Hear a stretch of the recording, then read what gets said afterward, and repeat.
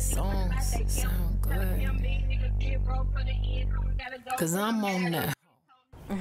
The Beehive is absolutely buzzing this morning. Beyoncé dropped her new album overnight. Fans will get 16 new tracks.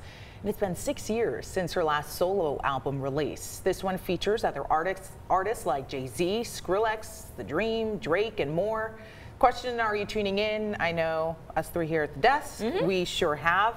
I gotta say, I love the album. It's a little bit different from her prior albums, but I appreciate the change. I do too. I would say it's a party album, so I started listening to it as I was getting ready for work, and I don't know, it just put me in a good mood because it's Friday, and like I'm in the mirror jamming as I'm, doing my makeup and heading to work, so I like it. I give it A so far. Yeah, the thing about Beyoncé is like all 6 of her albums sound completely different, and if I can remember, her last album was Lemonade, which was kind of that deep album. It was about, her marital issues, and then she gives us this album which is like, go out your girls and have fun. And I loved it. I mean, I think it's probably in my top 5 when it comes to her albums now. So for sure, I'm definitely, like you said, like go get the girls, grab your best girlfriends, and just let the album play and just have a good time. And that's kind of the feel that I got listening to the album. Yeah, it's a good one.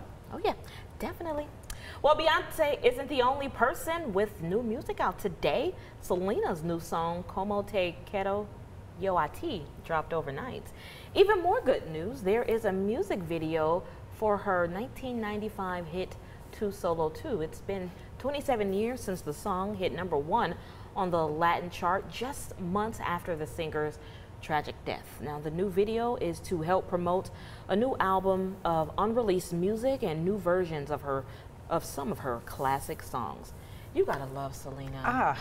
I love her so much. Me too. When I was growing up in the 90s, that was my cleaning music. I would put Selena on, and me and my mom, we would be dancing around, singing to her music. I think that was kind of really the beginning of my love for Latin music. Started with Selena and kind of carried on through today. Don't speak Spanish. Still love the music though.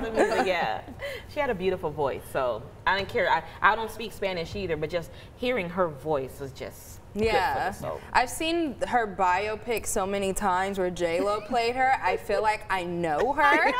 And even though I, as well, do not speak Spanish, I feel like I know what she's saying. Like, I could just feel the beats and the vibes. And then even some of her music she released in English, I still listen to, like Dreaming of You and things like that. So I'll be listening to that as well. And I think that just shows the power of music. You may not understand the language, but you can still feel it, and it brings out emotions that way. Oh yeah, for sure.